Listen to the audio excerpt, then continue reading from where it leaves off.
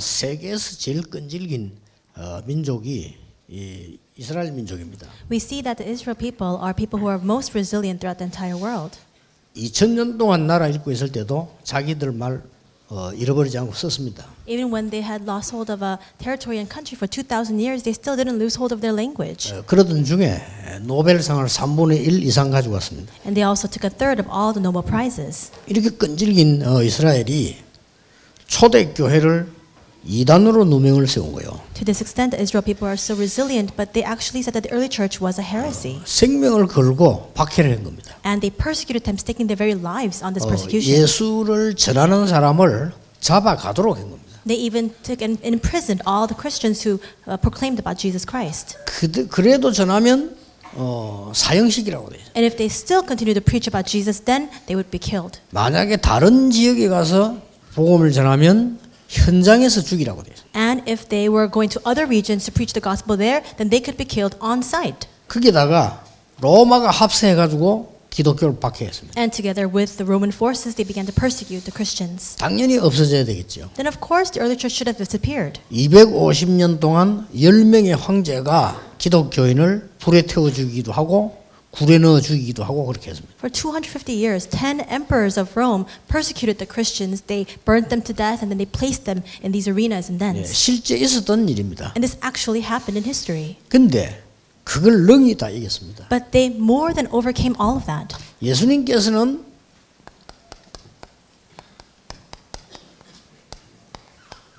감람산으로 조용히 부르신 겁니다. Jesus called them to the Mount of Olives quietly. 40일 동안 중요한 비밀을 얘기했습니다. And for 40 days he spoke about the important mysteries. 그들을 싹 다 살려내는 방법을 설명해 줬어요. He explained about the method to revive all of them. 그렇다면 그거 해야 되겠죠. Then that's what we must do. 쉽게 말하면 40일 동안 뭐 했느냐 하는 겁니다. Then simply put, what did he do for 40 days? 이 어려운 세상을 바꾸는 방법이 있다 하는 것을 비밀스럽게 모아서 얘기했어요. He covertly gathered the disciples together and he explained to them that there is a way to prevail over this world. 그 첫째가 뭔가 하니까 그 사람들이 싹 다 병들어 있다. And what was the first of that? He explained that everybody is diseased. 병들어 있기 때문에 그들을 치유하는 방법을 가르친 거예요. And because people are diseased, he taught the method of healing. 그 방법은 실로 간단합니다. And that method is so very simple.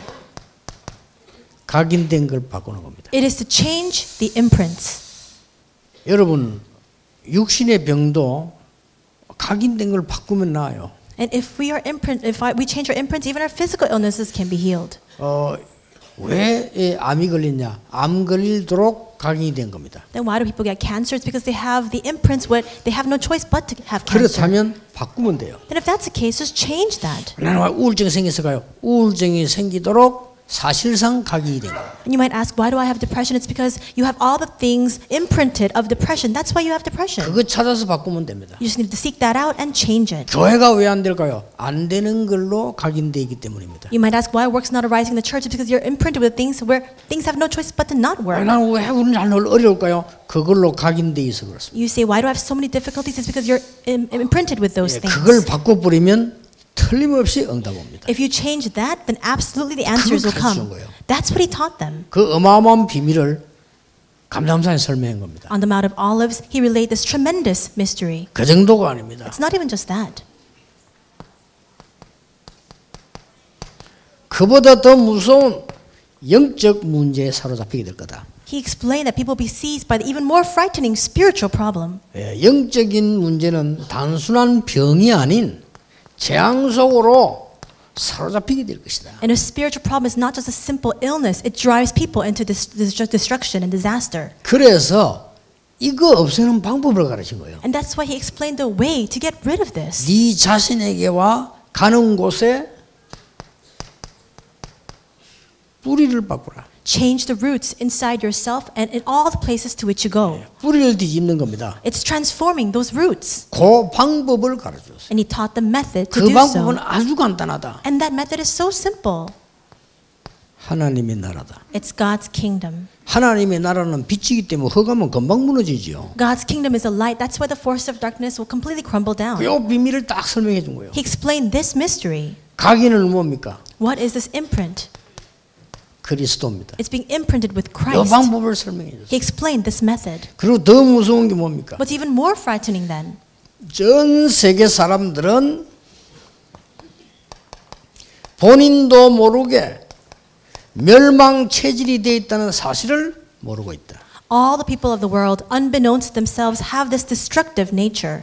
여기에 대한 체질을 바꾸는 방법이 있다. And there is a method to change that nature. 그 방법은 오직 성령으로 되는 것이다. And that method is only the Holy Spirit. 우리에게 각인된 것은 그리스도로만 되는 것이다. And the things that are imprinted on us, we can only change that through Christ. 영적 문제는 하나님의 나라로만 치료되는 것이다. And spiritual problems can only be healed by the kingdom of God. 멸망받을 수밖에 없는 체질은 오직 성령으로만 해결되는 것이다. That nature that ought to bring destruction can only be healed through the Holy Spirit. 이걸 40일 동안 설명한 거예요. He explained this for 40 days. 대단하죠. That's tremendous. 그래서 이 비밀 세 가지를 감람산에 딱 불러서 얘기했다니까요. And he explained this mystery after he called the disciples to the Mount of Olives. 반드시 중직자로부터 렘드까지 집중훈련 받은 분들은 교회에서 따로 모여서 집중기도 시작하세요. From church officers all the way to the remnants, if you receive the intensive training, then gather together separately in the church to continue to pray intensively. 여러분 생에 없었던 일이 일어날 겁니다. Then things that never happened before in your lifetime will begin to take place.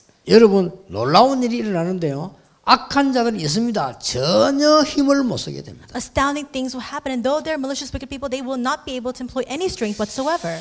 우리에게 목사님들 20년 동안 전도하면서 악한 자들이 많이 당했거든요. 한 번도 영향적으로 당한 적이 없습니다. And pastors who've been evangelizing for the past 20 years, have been people, wicked people who've been trying to disrupt them, they have never been hindered at all. 오히려 그들이 어렵게 됐어요. Rather, they face difficulties 성경은 instead. 이렇게 가르치고 있습니다. This is what the Bible teaches us.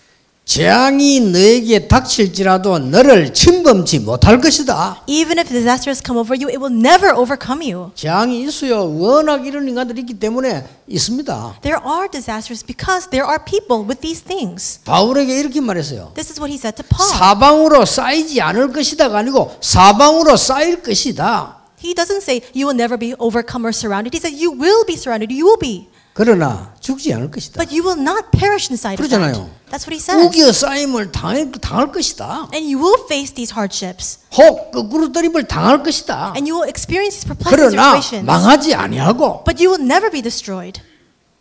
여러분이 이 답을 가르칠 때 지금 렘넌트까지 지금 많은 세운 안수 집사님들 다 해야 돼요. Remnants all the way all to the ordained deacons, you must all do this. 부산, 서울 다 얘기했습니다. 내일 울산 가서 얘기합니다. 본격적으로 하라고 얘기할 겁니다. I said this in Busan as well as in Seoul. I'll say this also tomorrow in Ulsan. We must full force begin this. 왜냐하면 내가 장로님들이 내게 말고 자기들끼리 하는 얘기를 내가 들어본 적이 있어요. Because I've heard what elders say not to me but amongst themselves. 전혀 각인이 바뀌지 않았어요. And I realized their imprints have not changed at all. 창세기 3장 그대로임을 확인했어요. I confirm that Genesis 3 still remains. 마치 옛날에 우리 수정동 산의 17번지에 싸우는 장로님들의 단어와 똑같았어요. And it's exact same language they use as long time ago in the past when we first began our church. 그 쓰는 용어가 너무나 바리새인하고 똑같았어요. The terminology is also very similar to those words of the Pharisees as well. 내 속으로 3주 정도 고민해서 기도하면서요. And I was really worried about this for about 3 weeks, praying about it. 내 책임이구나. I thought it's my responsibility. 남의 교인 같으면 몰라도 우리 교회면 내 책임이구나. If it's believers from another church and it's not my responsibility, but it's my believers, so it's my responsibility. 고민 많이 했습니다. 큰일 났구나. I worried a lot about this and I thought we're in big trouble. 이거 진짜 큰일 났구나. I thought we're in big trouble. 진짜 그래요. I really thought that.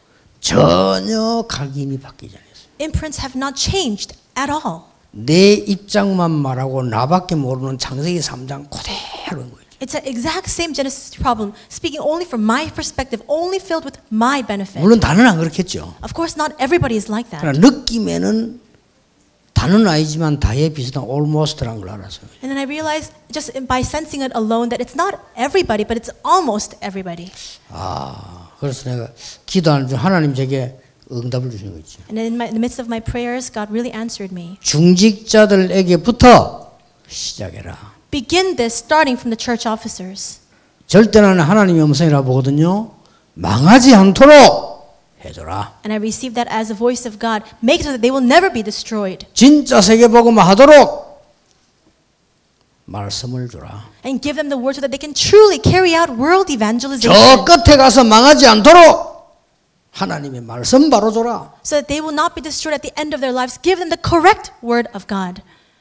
그걸 알고 예수님이 모아놓고 얘기하신 거요. Fully knowing this, Jesus gathered the people together and explained 일이 this. 문제가 아니고 무슨 일을 할 겁니까? It's not about the work. The work is not important. 하나님이 원하시는 것은 이것부터 해결하라는 겁니다. What God desires first and foremost is to solve this problem first. 우리가 무슨 일을 할까요? What kind of work can we carry out? 이스라엘 나라 회복이 이때입니까? Is this the time that you're going to restore the kingdom of Israel? 그건 너희 할 바 아니다. That is not your concern. 오직 성령이 너희에게 마시면 너희가 건너받고 예루살렘에 사고 땅 끝까지 이르러 정인이 되리라. But if you're filled by the Holy Spirit, you receive power and you be my witnesses the ends of the earth. 지금 제가 얘기하는 것은 윤리적 얘기가 아닙니다. The things that I'm speaking about right now, they're not ethical matters. 영적 상태를 말하는 거예요. I'm speaking about the spiritual nature. 그렇죠. Isn't that true? 동성연애 윤리적으로 문제 없습니다. Homosexuality, ethically, it's not a problem. 영적 상태를 말하는 거예요. I'm speaking about the spiritual state. 그렇죠. Isn't that right? 그 사람들은 나쁘다 어떠다 인격을 높인다 그런 말 아니에요. 영적 상태를 말하는 거예요. I'm not disputing whether they're good or bad, whether those people are moral, immoral. I'm speaking about the spiritual state. 그래서 내가 이런 생각을 해봐서 지난 주간에는요. And last week I thought about this. 이 유튜브 잘하는 친구를 하나 골라가지고 사람들에 대한 답변을 내가 시작해 볼까 보다. 너무 이 말만 논쟁하고 되지도 않은 말 논쟁을 하는데 답이 없는 소리를 한단 말이에요. 동성연애 어떠냐 맞느냐 이런 걸 다 싸우는 걸 봤어요. And so I saw that there are so many people having these debates about issues such as homosexuality. And I thought I want to 간단하게 얘기하겠어요. And I want to take somebody who's very good at YouTube and then so that I can actually give feedback and answers to those questions. I'll say very simply. 내가 보고 대답하라면 If somebody asks me that question, 아무 잘못 없다. it's not a matter 아무 문제 of 없다. who's at fault or what the problem is. 영적 문제 온다. But the spiritual problems will ensue. 영적 문제가 뭔지 찾아봐라. And discover what this spiritual problem is. 틀림없이 와요. Absolutely it will 여러분 come. 가운데 그런 사람이 있으면 여러분 그건 범죄 행위한 건 아닙니다. 영적 문제가 와요. If there are people around you, it's not a crime that they've committed, but spiritual problems will follow. 영적 문제는 사단과 관계 있어요. And spiritual problems are closely connected with Satan. 심각해집니다. That's why it's a severe problem. 그래서 사랑하는 마음에서 주는 것이지 그걸 나쁘다, 맞다, 윤리적이 어떻다 그 말 하기 위해서가 아닙니다. And that's why we're speaking these words out of love. It's not to dispute whether it's moral or immoral or ethical or unethical. 내가 지금 말하는 거는 무슨 아니 중직자들 뭘 잘못했단 말이냐 이렇게 물으면 곤란해. 여러분의 영적 상태를 본 거요. And you might ask, well, are you saying that all the church officers are at wrong? That's not what I'm trying to say. I'm talking about the spiritual state.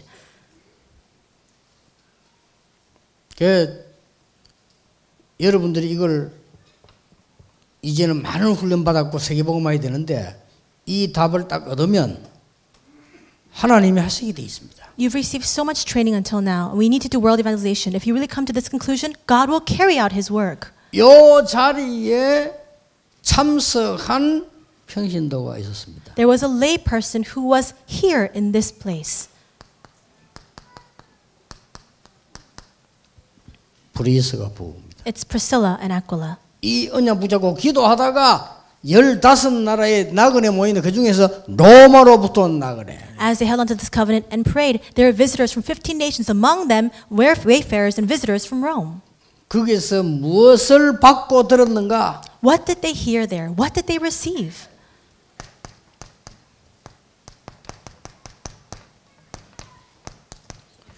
버릴 것과 새로 각인할 것을 들었단 말이에요. They heard about what they must discard and what they must become newly imprinted with. 여러분 사단이 만들어낸 12가지 문제는 빨리 버려야 돼요. You must quickly discard the 12 problems from Satan. 가지고 있을수록 손해요. The longer you hold on to it, 사단의 작품이 내 인생 속에 들어오는 것은 빨리 내버려야 돼요. the more of a loss it is to you. You must quickly get rid of all the channels where Satan works in your 사단의 lives. 작품이 내 교회에 들어오는 건 빨리 내버려야 돼요. All the works of Satan entering into your church, you must quickly bring an end to that. 많은 목사님들이 중요한 일을 하기 세계 선교하기 위해서 자리도 필요하고 모임도 필요합니다. Pastors do need position. They do need meetings to carry out important works like world missions. 자리 다툼하는 바벨탑은 빨리 버려야 돼요. But they must quickly get rid of the Tower of Babel fighting over those positions. 안 그러면 그 사람 바벨탑에 무너져 죽을 겁니다. Otherwise, they will topple together with the 그렇죠. Tower of Babel and die and perish inside of that.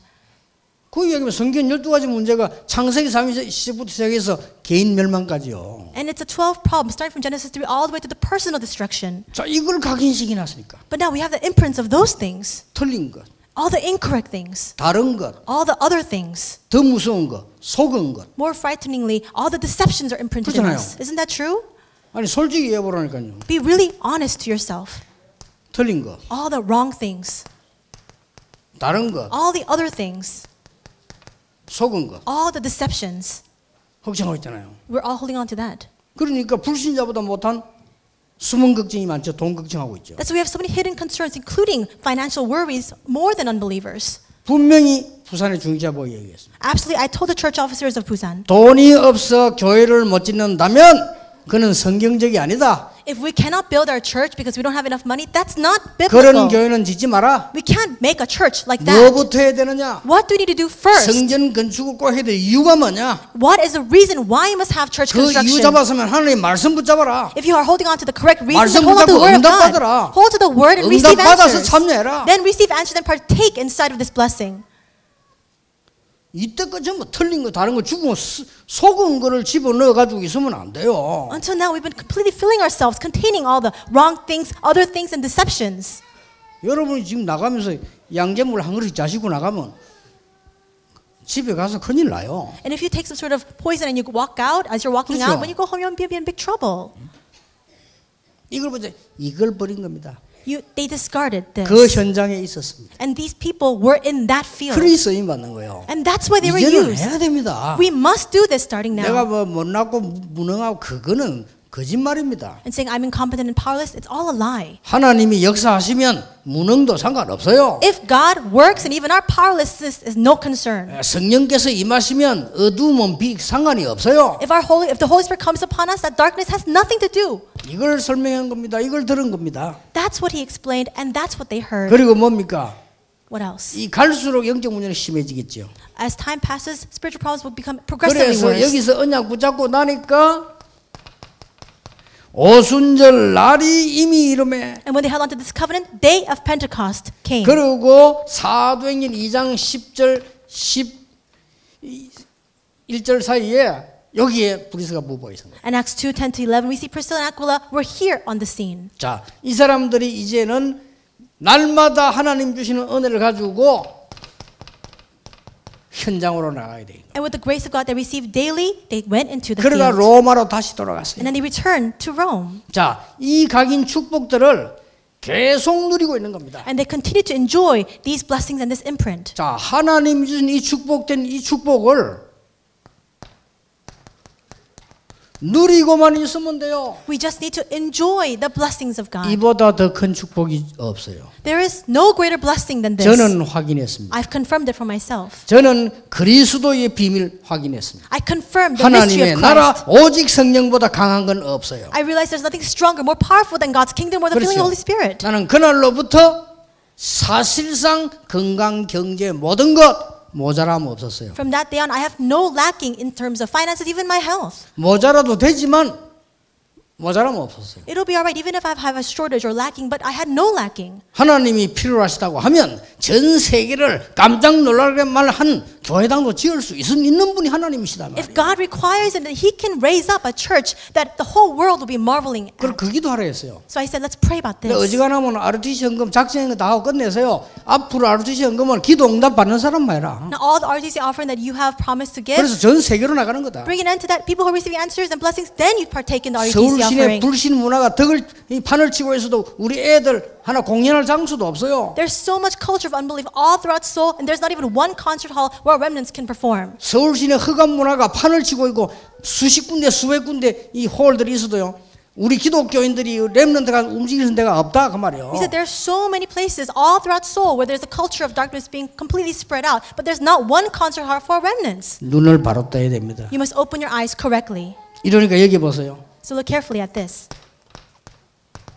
이런 일이 딱 벌어집니다. These kinds of works arose. 어떻게 이런 일이 벌어집니까? How can this happen?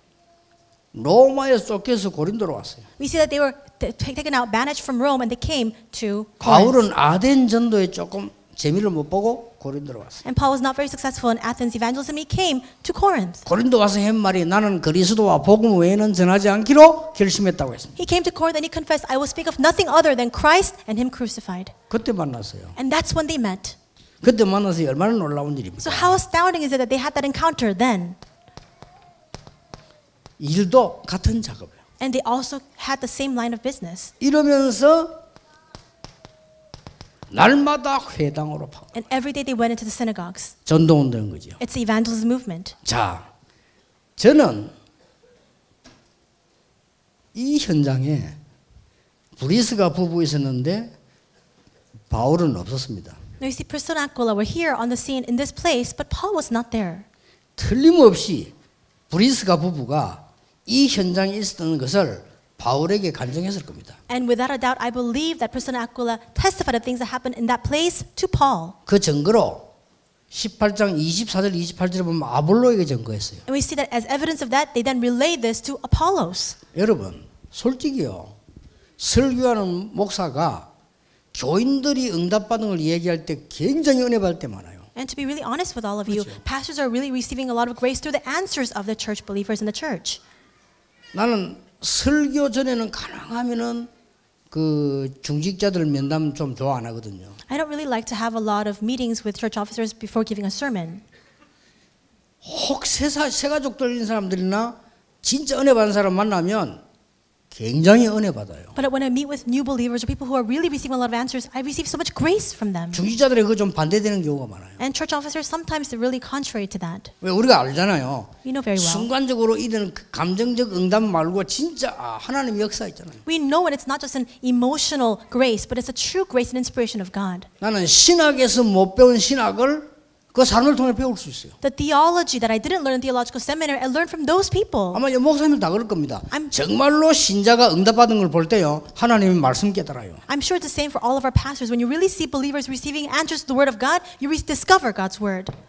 그랬을 것이다. I'm sure that was the case here as well. 틀림없이 브리스가 보면 그걸 가는 데마다 얘기했는데 바울에게만 안 했을 리는 없다. I'm sure Priscilla and Aquila, they went everywhere and spoke of this. Why would they not have spoken of this to Paul? 이분들이 이걸로 끝낸 거 아닙니다. And it didn't just end there. 당연히 전달하게 돼 있죠. Of course, they're bound to relay this. 얼마만큼 전달했습니까? To what extent? 이 사람들이 교회에 전달하고요. These people relayed this to the church. 또 바울이 세계 복음할 수 있도록 그런 본부에 이 축복을 전달하고. And they also related this to the headquarters so that Paul could carry out his important work of missions. 그걸로 끝난 게 아닙니다. 전 세계에다 전달하기 위해서 이 사람들 기업이 상기업이 되는 축복이 나타난 거예요. Moreover, their business and line of work became a three entrepreneurship so that they can relay this important mystery to all the entire world. 이게 브리스가 부부입니다. This was Priscilla and Aquila. 오늘 여러분 언약으로 딱 붙잡으세요. You must hold on to that today as your covenant. 각인된 것으로 여러분 시작이 되고 눈이 열립니다. And depending on what is imprinted on you, your eyes will open, and that's your beginning and start. 누가 뭐래도 뿌리 내린 것으로 열매 맺습니다. No matter what anybody says, you will bear fruits according to your roots. 체질된 것으로 인생 마칩니다. And because of your nature, the things that you have as your nature, you will bring a conclusion to your lives. 틀림없다니까요. Absolutely. 체질된 걸로 인생 맞춰요. You come to the close of your lives with the things that are imprinted and taken as nature inside of you. 그래서 이 사람들의 인생을 어떻게 맞췄냐? So how did these people bring an end to their lives? 이렇게 맞췄어요. Like this. 참 멋지지요. Really classy way. 이면 계약을 가슴에 품고 인생을 마친 겁니다. They brought a close to their lives, holding on to the personal contract with God in their hearts. 평생 이거 하다가요. All life long, they carried out this work. 전도자의 보호자, 전도자의 식주인, 전도자의 동역자. They were the protectors, the co-workers, the hosts of the evangelists. 전도자의 친척처럼. And like a relative to the evangelist. 전도자를 사랑하는 자. As a beloved of the evangelist. 전도자를 위해 수고하는 자. The ones who devoted themselves wholeheartedly for the evangelist. 전도자 때문에 많은 헌신해서 칭찬 듣는 자. The ones who dedicated themselves solely for the evangelist and received so much compliments from 7 that. 별명 나왔어요. The 7 nicknames come out here. 그럴 수밖에 없죠. It has no choice but to be this way. 이 사람을 통해서 놀라운 일이 벌어집니다. And through these people, amazing works arise. 사단이 그 발 앞에 무릎 꿇게 될 것이라. Satan will submit and kneel in submission. 예수 이름으로 명하노니 들은 것이나 나갈지어다. 이거는 기초밖에 안 되는 거예요. And when you say depart evil spirits in the name of Jesus Christ, that's just the most rudimentary basic level. 사단은 여러분의 발 앞에 무릎 꿇어 버린 것이에요. Satan has no choice but to submit and kneel before 그게 you. 진짜예요. 그렇죠? That's true. 특히 여기 16, 19절에 중요한 말 나왔잖아요. And we see in verse 19 something even more important comes out. 하나님의 진짜 축복받은 사람들은 미련한 데는 아주 이 지혜가 없고요.